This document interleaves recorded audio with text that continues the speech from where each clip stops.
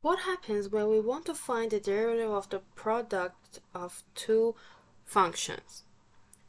Let's see how the product rule works step by step. To find the derivative of the two functions being multiplied, the first part is u of x and the second part is v of x. Take the derivative of the first, then multiply by the second, then add the first, multiply by the derivative of the second.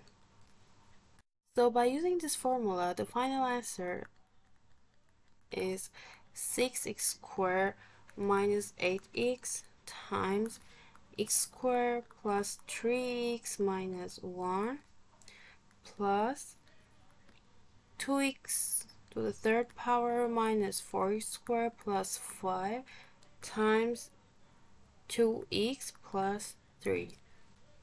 So this is the final answer.